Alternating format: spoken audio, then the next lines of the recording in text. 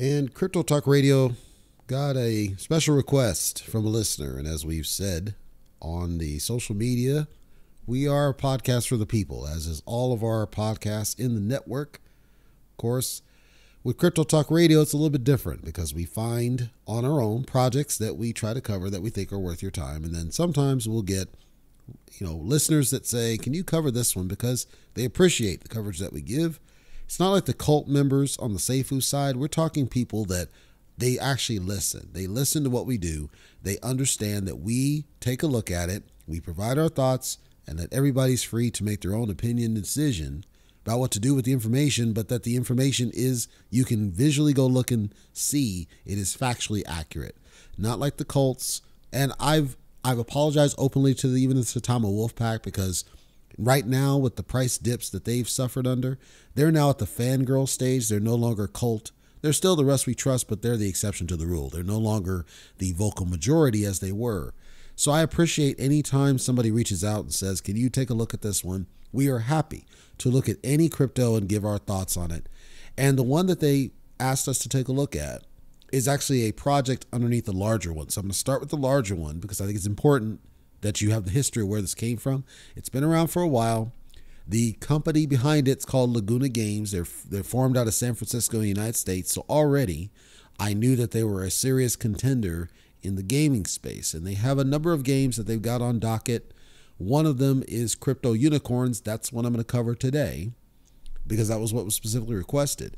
Anybody that understands the gaming aspect with blockchain knows that Axie Infinity, even to this day, kind of runs the roost as far as popularity worldwide and the potential for using blockchain to support gaming. There has not been, though, any gaming, I would argue, any gaming project that has done what I would like to see that would change the way that we do it. And I said it on one of the past episodes. Could you imagine if any of these projects were to take something like Stardew Valley, which is arguably one of the most popular games ever made, something like that, and then you attach blockchain technology directly to that? People have spent hundreds of hours on this thing. Or let's say you do something like Elder Scrolls games, those types of games, and you somehow tie cryptocurrency.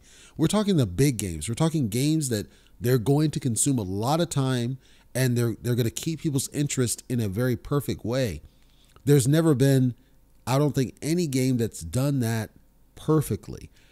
A game like a Harvest Moon, a game like a Rune Factory, those types that they have just visceral cult followings and they're large games and they're substantial games and they look like they're worth your time. Never has done.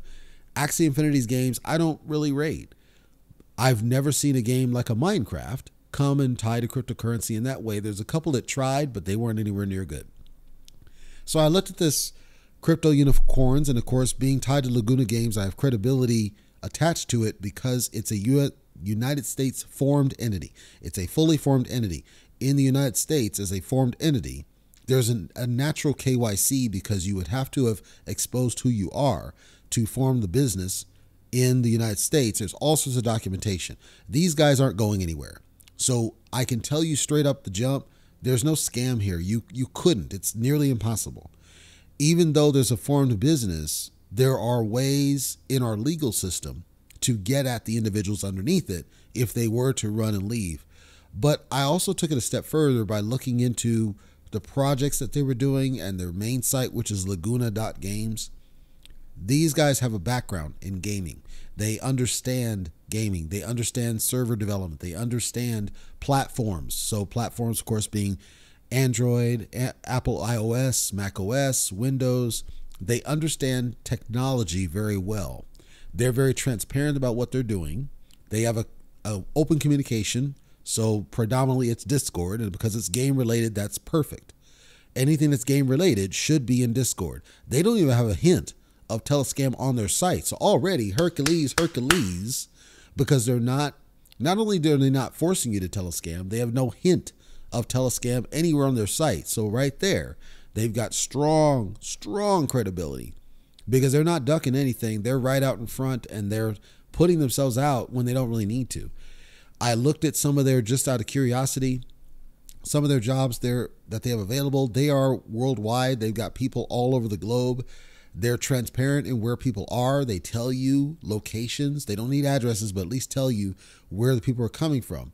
People from the Philippines, people from Hungary, people from Johannesburg, Canada, and then mostly in the United States. And in the United States, we're talking core technology hubs. Portland is a tech hub on the rise, mostly because of Washington. Vancouver in Canada, because you can get proximity-wise, you can get there from Washington State. Eugene, Oregon is kind of on the rise, not quite that large. And then, of course, San Francisco is like the center of technology. So they tell you where they're at, but also they give you photos of all the people. Probably my only complaint about their about page or their, people page, it takes you more steps to go and find more information about these people. So there's photos, but there's no links to get to any of the background. You could figure it out if you took the time. It's not like they're trying to hide it. I just think they should link to these people's LinkedIn profiles. Because I can tell looking at it, pretty much all of them probably have a LinkedIn profile, and chances are these photos came from LinkedIn. That's automatic credibility. They have experience in Unity development. Unity is one of the strongest game engines you can think of. And apparently they got people that came from companies like Blizzard. Anybody that knows Blizzard knows they put out solid games each and every time, even though they've had issues from a social media, a court of public opinion perspective. But the point is, solid developer. Electronic Arts, solid developer. LucasArts, solid developer. The only one that caused me a little bit of concern, and it's not their fault, and anybody else looking at it probably wouldn't have resonated, but I see Kabam. Kabam as a company, I have concerns with. Kabam, just so that people know, was a company, I think they still exist, but not in the same way. Kabam was a company, they spun up a couple of games some time ago. One of them was like Godfather, for something or other. There was a Godfather game. There was a number of other games that they released, and some of these are really fun games. And what Kabam would do, it was basically free to play. And so if you heard me on a past episode, I talked about creating the games around things like Valkyrie Crusade, where it's free to play, and people are buying these gotcha boxes, and there's a lot of money in this, but nobody's ever capitalized on that model. Kabam was right in the center of that model. They were right in the center of that model. They were, I'd say, one of the poster children for doing that. So the fact that they've got experience from a developer that knows how to do that and made a lot of money, that's a good thing. But the fact that it's Kabam, and Kabam ultimately did rip some people off with some of the games, because what would happen is they'd spin up a game. They even had a game around, I think it was Lord of the Rings. They had a number of games that were tied to big IPs, like movies, and so that The Godfather, right? They had all these things. And then all of a sudden, it's like the game would just shut down. And it's jumping, it's popular, huge, and then they would just shut it down after people had invested potentially thousands of dollars in the games. And so they got a really big negative rep back at that time because of what was going on. They're one of the developers around that time. So I'm giving them pros and cons. I'm saying it's good that they have the experience in free-to-play models and being able to monetize those models, which could support something like this. The con would be, because it's Kabam and because of some of their practices of, well, it's not as successful as we think, we'll just shut it down, and they didn't make people right. Now, because it's cryptocurrency, I'm assuming it'll be impossible for them to do it to the same degree. But at the same time, it is a risk I would call out. How much of a risk? It's too early to tell because they have a pretty deep team. There's a lot of people here. So it's possible they're just using and leveraging the knowledge of the game development and design and not necessarily the monetization models. I still call it out because if anybody was aware of Kabam's games, that's one person, set of experience that's part of this. And you probably consider, if you remember the games they were shutting down, some of those games were really fun. And then they took a lot of money and took it away. Not equivalent to a rug pull, but just you could get into some of these games and they get to a point of popularity and then they decide to shut it down and you're out. A lot of money is a risk I call out. They're currently in a hiring phase, and I just took a look at the careers to kind of get a sense of their development strategy. It looks like they're, I would say, predominantly development related, which is good. So it could be that what they've got out there was good enough for now, but they're wanting to try to ramp up some of the actual game developer and either get more games on deck or enhance the ones they have. With crypto unicorns, it looks like they position this on the Polygon network. The number one risk of that, if you remember what happened with that garbage sunflower game, it literally brought the network to its knees. And that game didn't do anything. It didn't do anything. It was just poorly optimized code. Some of the stuff talked about here in crypto unicorns as far as the way the model works, I'll get to that in a second, but also just the time that you're investing in it. I think it has a strong risk because it's Polygon, where there could be some performance issues over time at scale as more people get on it. That, of course, would negatively impact investors because if you remember what happened with that sunflower garbage, when it brought the network to its knees, the Polygon core token tanked in value and people lost a lot of value. It seems to have recovered pretty strong now with some of the optimizations they did. But a game like this looks like it's 50 times what that sunflower game was. So this will really test the robustness of the Polygon network as a gaming network. To me, this doesn't feel like it's a good fit for the Polygon network, although I understand why they went there. I would have chosen a different network if I were them. I might have chosen Avalanche. And I say Avalanche because Avalanche strikes me as more stable for what I see. They might pull it off and it's perfectly stable and it's perfectly performant and everything's clean. I'm not criticizing the choice. I'm saying I think Avalanche might have been a better network to consider, even if it was up front, get the popularity there and then test something like Polygon because the Polygon already had those issues. And it looked like this was formed prior to the catastrophe of Sunflower. So it's possible that it's perfectly cool and clean. This game, the Crypto Unicorns, the way they built it combines multiple types of tokenomics. So there's a UNIM token, UNIM, and then an RBW token. The way it looks like they did this is they took, like some tokens are in the gaming world, it's about land, right? You own land and you can build worlds and you have a piece of land that you own. And then there's another token that's around the unicorns. And some of the screens and some of the videos talk about you can customize your unicorn, and then your unicorn, they have like racing games and there's farming games and nursery to grow and nurture and all this. So it's a time consuming game. It's not designed to shake up gaming. It's time consumption. You're just going through the motions and doing what you're doing, and that's okay. Nothing problem with that. I'm calling out that this, and I saw this on the videos too, this is something I think will appeal very strongly to the international crowd. I think especially the ones that are really like in Japan, for example, they are very heavy on phones for gaming, less so consoles, minus the Switch, but they're very heavy on gaming on their phones. That's not the case outside of Japan nearly as much as Japan. Japan, they will live and die and breathe on their freaking phones. And so I think something like this is going to really appeal to them because it's the kind of game that, you're sitting on the train or something and you can, mess with your plots and you can mess with your unicorns and you can do all this stuff. And I think they're going to take this very strong over time. I don't know that it's going to take as nearly as much off in other countries, particularly the United States. I think there'll be some interest, but I think as with Pokemon Go, it's one of those where it's going to lose some of the steam because there's not much to it in terms of the meat. Like people's attention spans are very short, especially in the United States.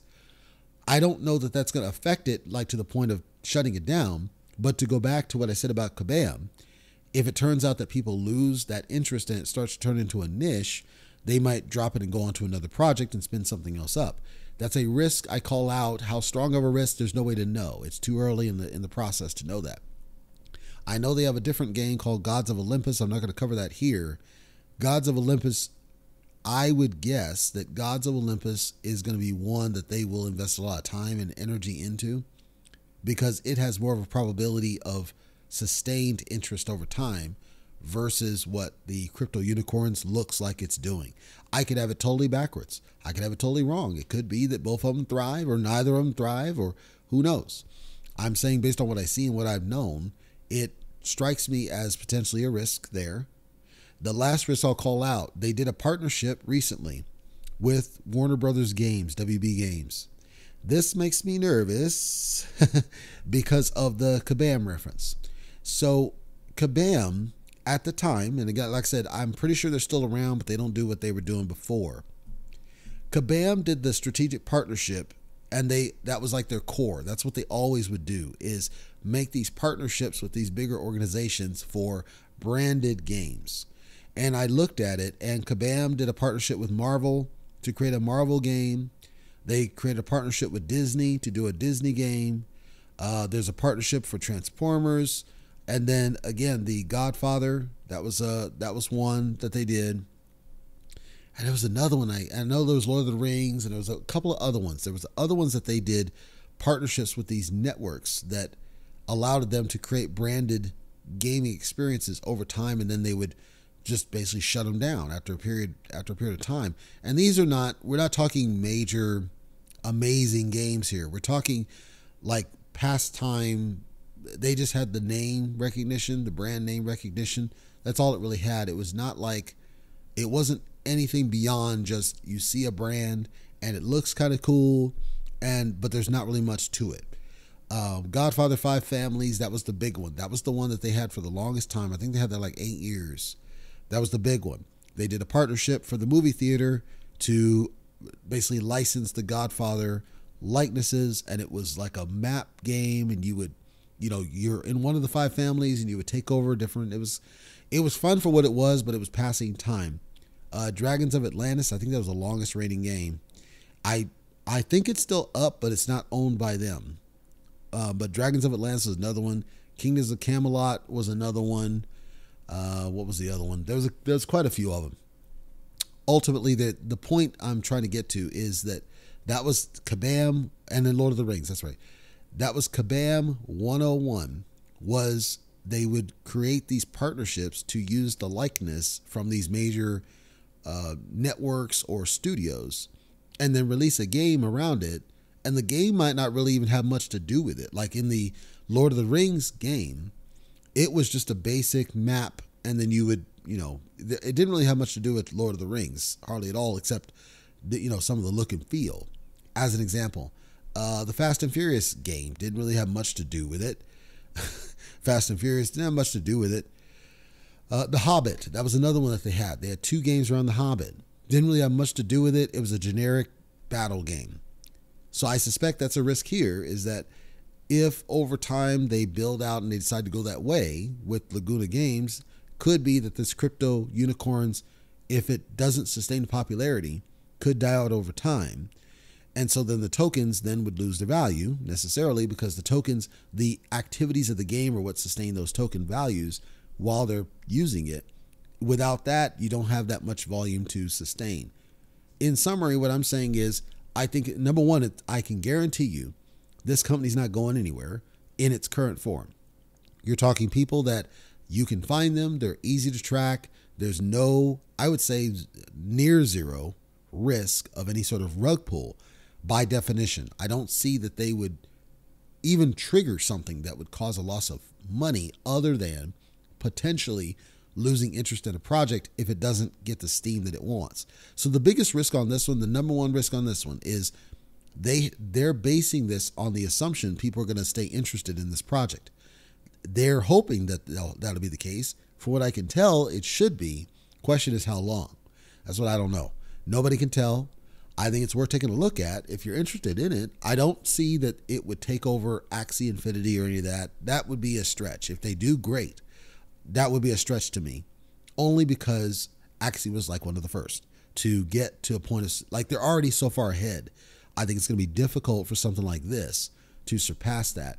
However, they might take the approach of spinning up, volume, like multiple different games, and then collectively they're able to usurp Axie.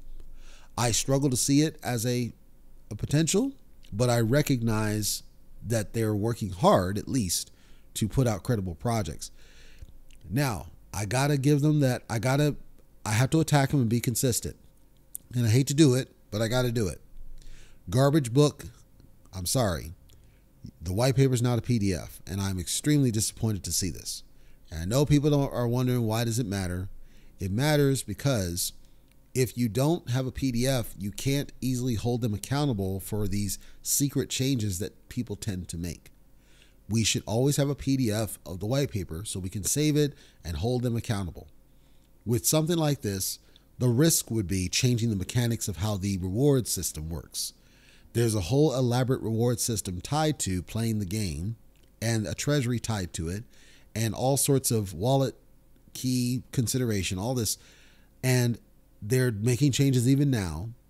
And without having a PDF white paper, there's no easy way to hold them accountable to see if they secretly change something. I'm not calling them malicious. They could make the change and then not tell people because they forgot or they overlooked it. If we have the PDF white paper, we can test and see what changed over time whenever they publish a new one. With the Gitbook, you can't do that. And so I'm not a fan of them using Gitbook. I don't like it. I think it's stupid that all these tokens are doing that unless they want to do it just to make easy edits, but then they publish a PDF. There should be a PDF, period, point blank. So I give them kudos for everything except the white paper is what I'm getting at. Everything else is solid. Everything else is clean. The white paper is the number one thing that gives me pause, and I hope they resolve that because everything else is great. Like, you don't have any other issue. I'm a big stickler that you should have a PDF white paper, especially now that you're making these changes. So again, that's Laguna.games for the main site, and it's talking about crypto unicorns on the Polygon network, it looks like, and tied to some tokens that would power this, the Rainbow token, as well as the UNM token. So if you want to check it out, I'm not saying I'm telling you that there's no risk of a malicious intent on this one. I'd say near zero risk. But there is the other risks I called out with the Kabam entry thing, with the way that they had worked in the past. The lack of a PDF white paper is a concern. Them being on Polygon is potentially a concern. And these are kind of surface level things to consider. If you're just going in it to potentially invest and back the project, I don't see that as an issue. Just be aware you're tying your investment to the activities of other people that may or may not be there in the long term. Other than that, sure, I don't see an issue with that. If you're into games, it's something to look at, especially if you like those kinds of games, like what we see with crypto unicorns. This might totally enthrall you, and then you might spread the word and get more people to play it and then help your own value as well as that of your peers.